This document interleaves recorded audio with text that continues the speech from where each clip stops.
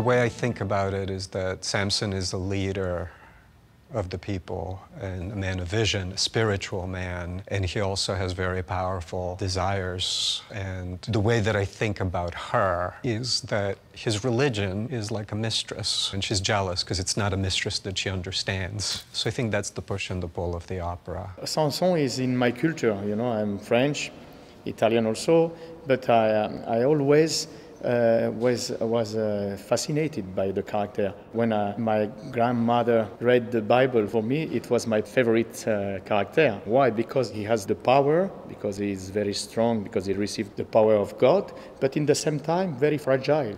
For Dalila and for Samson, this interaction, this relationship for them is fatal, emotionally, psychologically, and physically. For one of them, whatever way you can look at whatever situation then it leads to.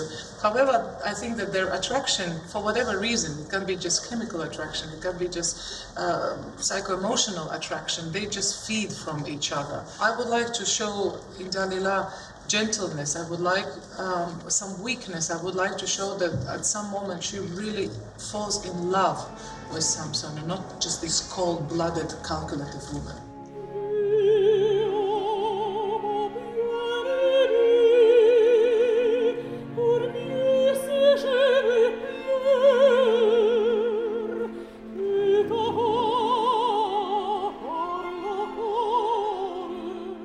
In Samson, you must keep the brightness of the sound because it's in French and because it's very young. This is very important in this repertoire.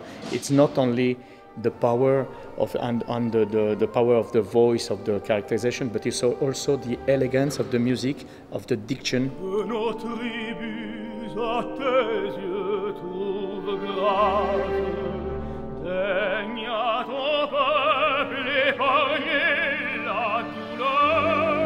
What I find extraordinary about this music is that it's so beguiling and beautiful, and it is an unpleasant story, and that contradiction is fascinating. In a lot of my research, I found myself getting attracted to these images from antiquity of the ancient world, and then we started to look what contemporary fashion, for example, with laser cutting, and what contemporary architects all over the world are doing with those ideas, so that the piece has both. I'm very excited to work with Roberto again because we've done so many performances of different operas already together, and he's really one of the partners that I can fully rely on. He's a very generous and very honest performer, and a very dedicated performer.